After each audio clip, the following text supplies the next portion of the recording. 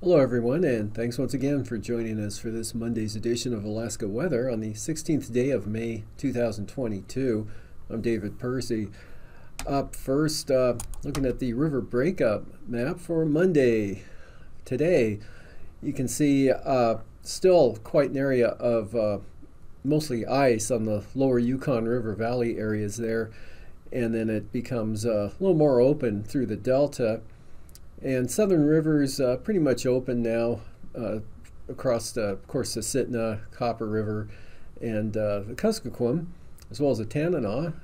And still looking at some open there on the Noatak River, a couple of spots there. The Kobuk River, still mostly ice, as well as Colville and Sag River and Colville Rivers. All the North Slope rivers are solid ice yet. And so really not a lot much different from what we saw yesterday.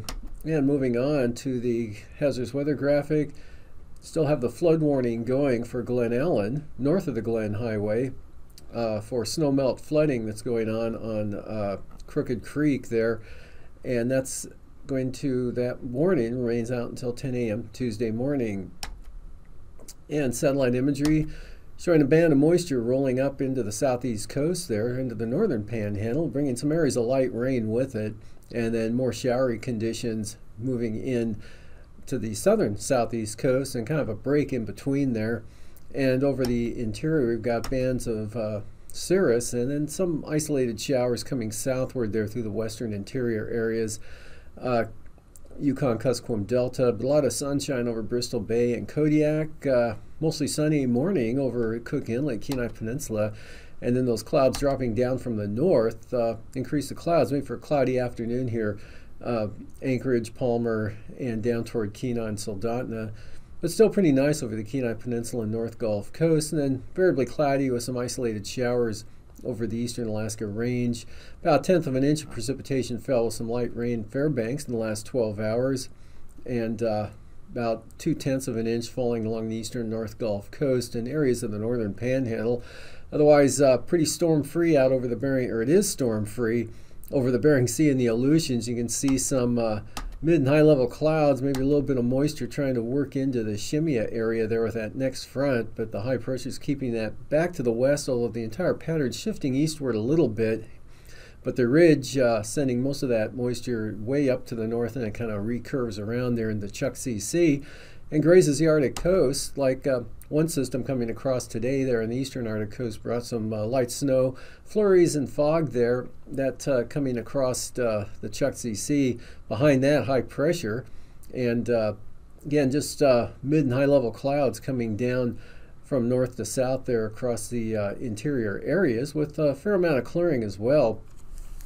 With the isolated showers along the Alaska Range into the eastern Copper River Basin and the eastern North Gulf Coast, with the rainfall over the northern panhandle. Another front beginning to develop there off the coast, and we'll see for tonight. That should start to increase in rain late tonight, start to pick the winds up a little bit. Small craft advisory level winds coming into the at least the central and southern southeast coast, and showers over the inland areas. Still a chance of showers, Prince William Sound, Whittier, Passage, Portage, eastward there, Passage Canal as well, into the North Gulf Coast and the Coast Range and the Wrangell Mountains. Otherwise pretty dry over interior Alaska for tonight. Still some lingering flurries and fog for the eastern Arctic coast into the North Slope, and high pressure controlling the weather out over the Bering Sea, keeping that front back to the west. And for tomorrow, see those showers end that kind of come down and clip the Alaska Peninsula and Fox Islands tonight,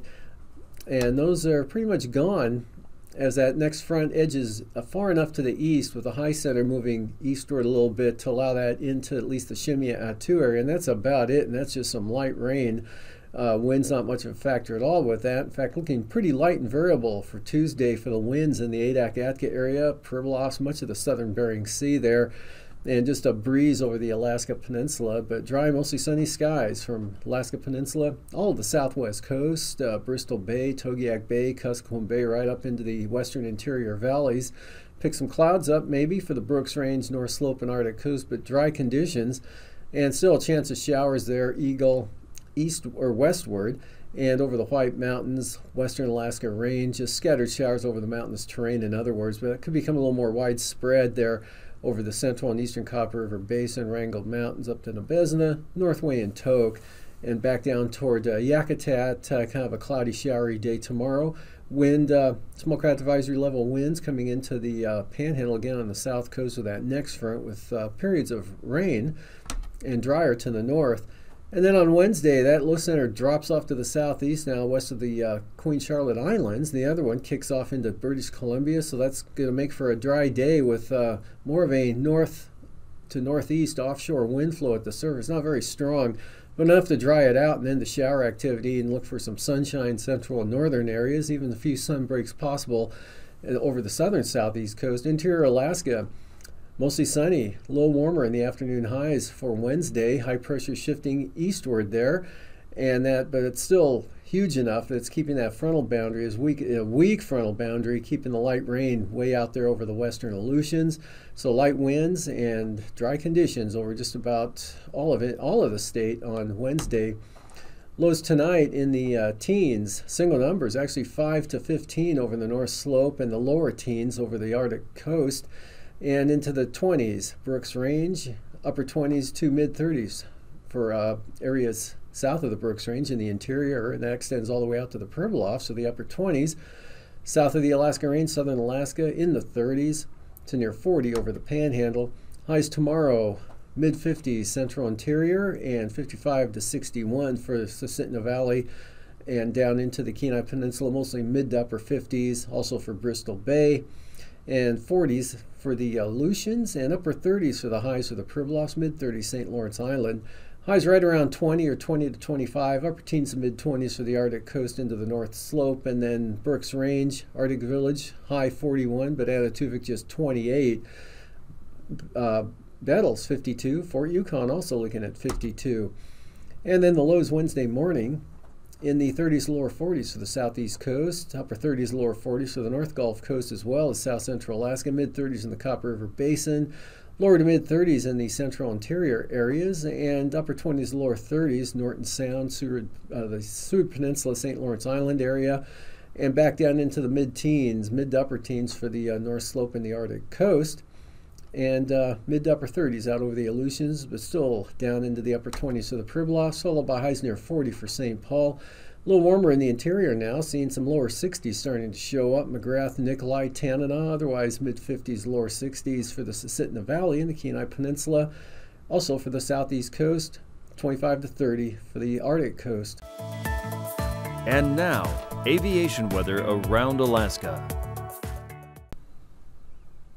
First line of the weather graphic for Tuesday morning. IFR, North Slope, Arctic coast into the Brooks Range, including Adigan Pass. Marginal VFR down the eastern interior becomes widespread IFR from the eastern Alaska Range across the eastern and central Copper River Basin, almost down to, down to Thompson Pass, maybe Valdez, Keystone Canyon, otherwise Lynn Canal, Glacier Bay.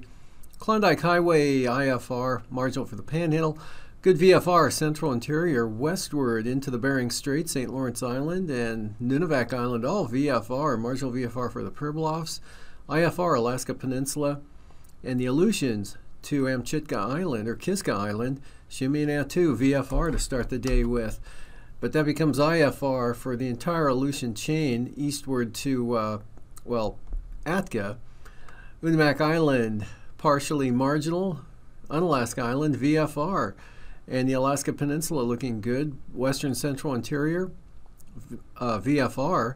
And looks like VFR, the entire stretch of the Yukon River. IFR now lingering north slopes of the eastern Brooks Range. Marginal VFR for the central and eastern Arctic coast.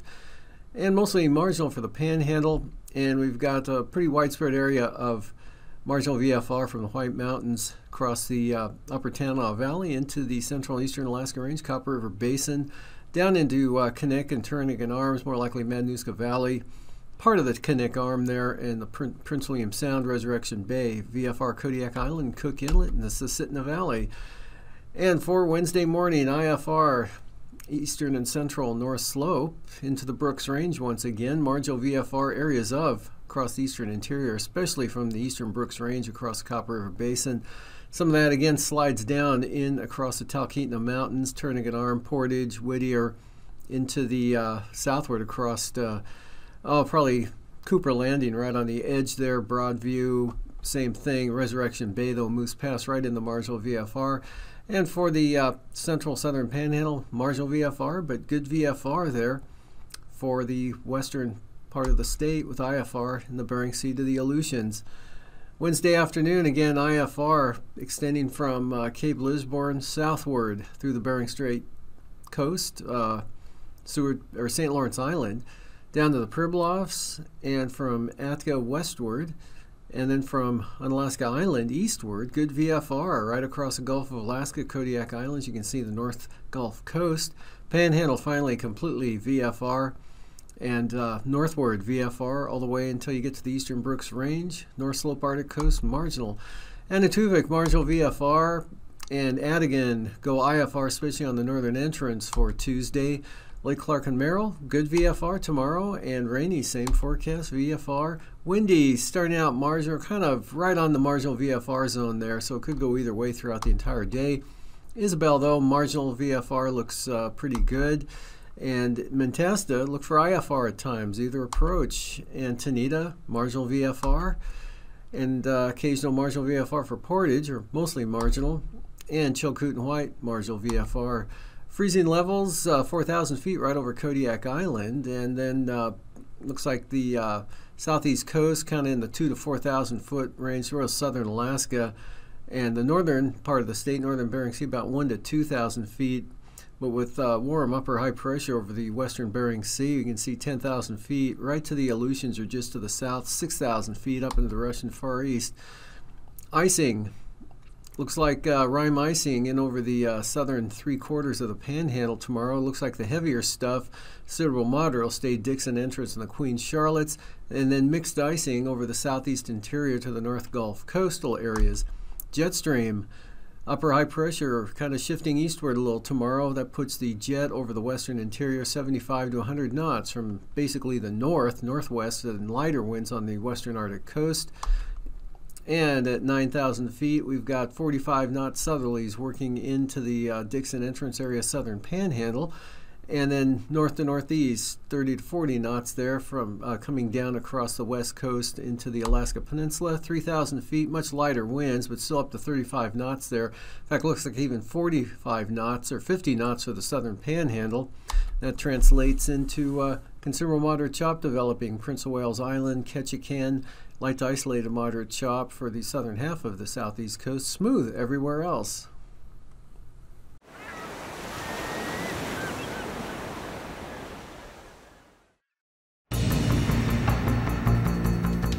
Can be many miles long, from 1 to 100 feet high, traveling at 400 miles per hour. This ocean monster is known as a tsunami, and it can wreak havoc on coastal populations and landscapes. A tsunami is a series of ocean waves caused by any large and sudden disturbance of the sea surface. Tsunamis can be generated by landslides, volcanic eruptions, or even meteorite impacts in the ocean, but they are most often caused by an earthquake where there's a sudden displacement of the ocean floor. When that happens, there's a transfer of energy from the sea floor to the ocean, causing waves on the surface to radiate outward in all directions. In deep waters, these waves may not even be detectable.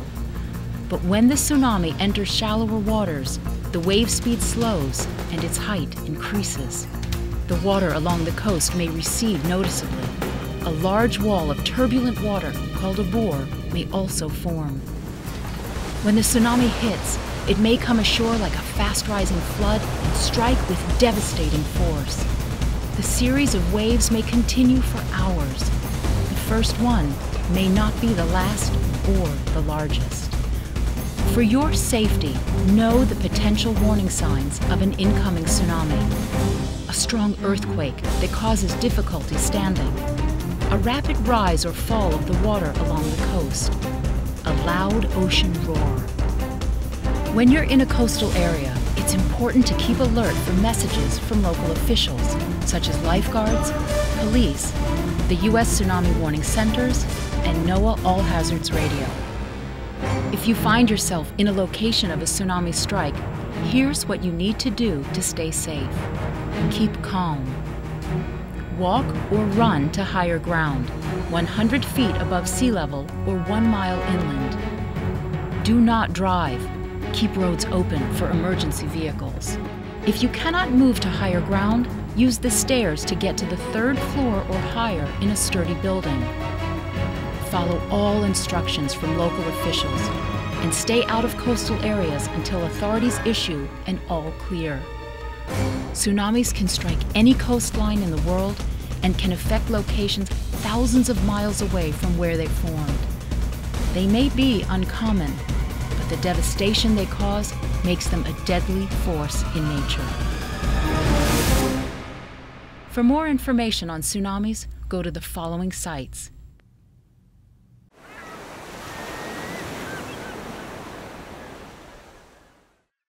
Tsunami, a killer wave, speeding across the ocean at 400 miles an hour. It smashes into land, destroying everything in its path.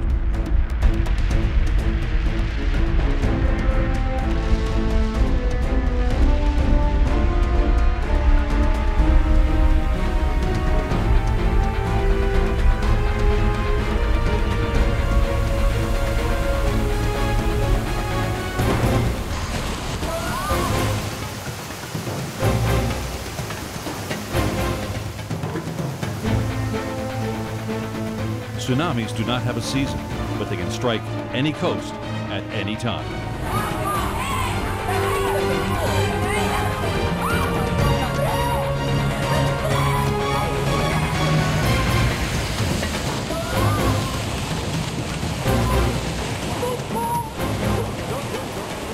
If one forms close to the shore, the shaking of the earth and a loud roar may warn of its approach. But when a tsunami forms across the ocean, it can take hours to reach the shore, enough time to warn people to move to higher land. Over the past 20 years, NOAA has developed DART, a real-time monitoring system that provides data for forecasting tsunamis. The DART systems have been deployed in earthquake-prone areas throughout the ocean, including the Pacific and Indian basins. A DART system combines a surface buoy and a sensor on the ocean floor. This sensor detects changes in water pressure and seismic activity and transmits the data back to the surface. If these changes indicate a tsunami may form, the buoy signals an alert via satellite to the tsunami warning centers in Alaska and Hawaii. Back at the centers, scientists plug the data into pre-existing models. These models predict the height, the arrival time, and the coastal locations that the tsunami will hit. Watches and warnings are issued to the affected communities so preparations can begin. Today, 47 DART stations are positioned all around the world, ready to detect and warn coastal communities about the next potential tsunami. With the DART system and tsunami warning centers in place, we are now better prepared to predict a killer wave before it strikes.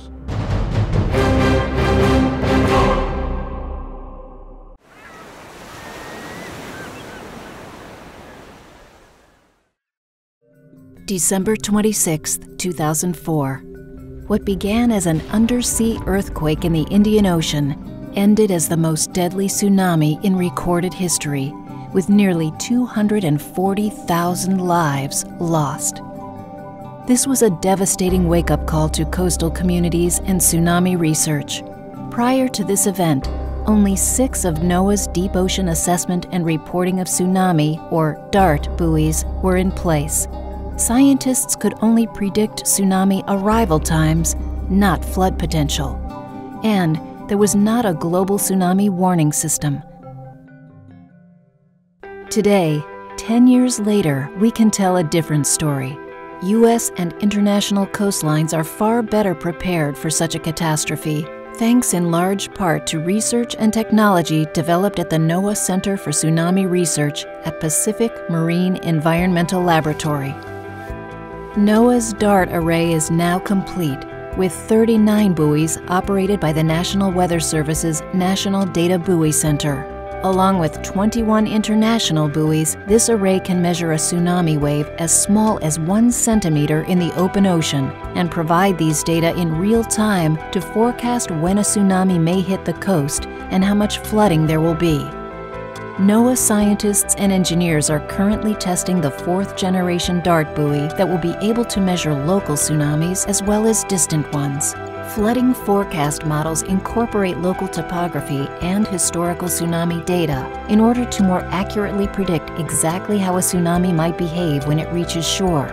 NOAA has 75 site-specific models that can provide high-resolution flooding forecasts for effective response and mitigation during a tsunami event. NOAA has gathered data from every tsunami since 2004 to improve its forecast models. Today, it operates the world's only real-time tsunami flooding forecast system using DART data to accurately compute flooding forecasts. The NOAA Tsunami Warning Centers make tsunami data available on the internet and issue advisories, watches, and warnings through the Emergency Alert System and via NOAA weather radios. While it is impossible to prevent a tsunami, we are now much better prepared to detect them and predict their paths and impacts, so those in coastal communities can take the steps necessary to safely protect themselves.